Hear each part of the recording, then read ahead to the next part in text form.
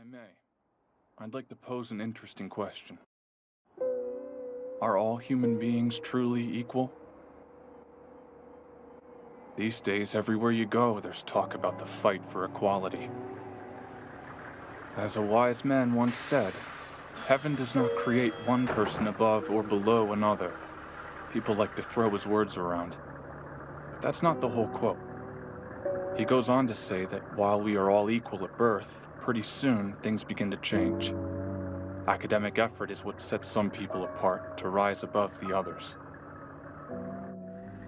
At any rate, humans change over time based on their actions.